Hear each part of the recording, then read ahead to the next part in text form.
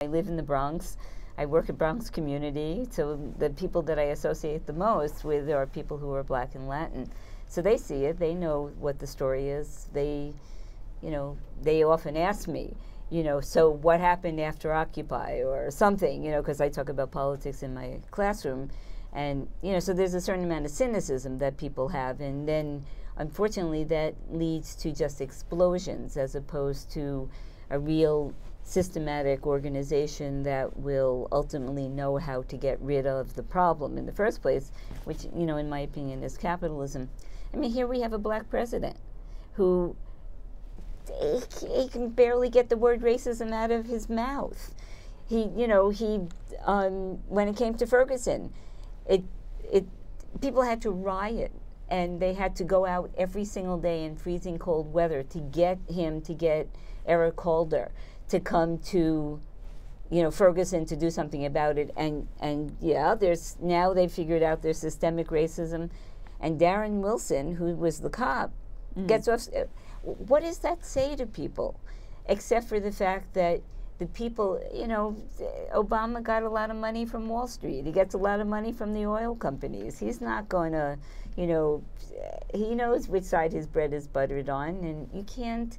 All of these people, I mean, they talk about it themselves, how they have to spend all their time campaigning for money. So if that's the case, they have to answer to the same people. They have to answer to the wealthy. And if they're going to answer to the wealthy, then they're going to have to do the bidding.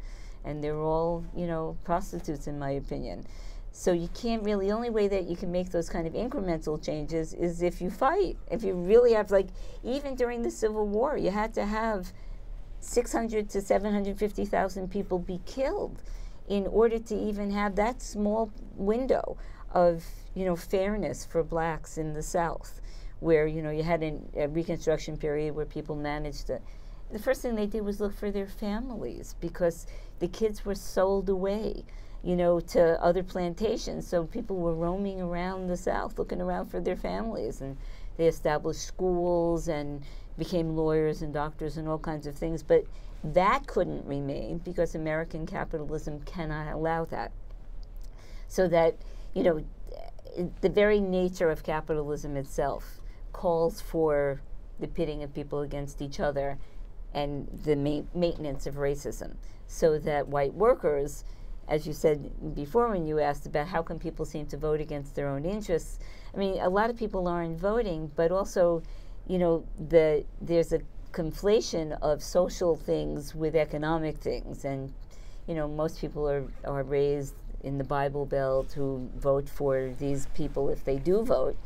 And their education is one that's not based on a liberal education, so that they end up, conflating social issues a lot of times with economic issues. But they, when they're interviewed, they want, if you ask them the right question, they want health care. They want, a good minimum wage. They want a decent place to live. They want all those things. But the sort of way that they're asked brings people into believing that they are just, these hicks who don't know any better, and they want racism and all. But if you ask the other questions, do you want health care? Do you want a decent job? They all want that. They all want the same thing.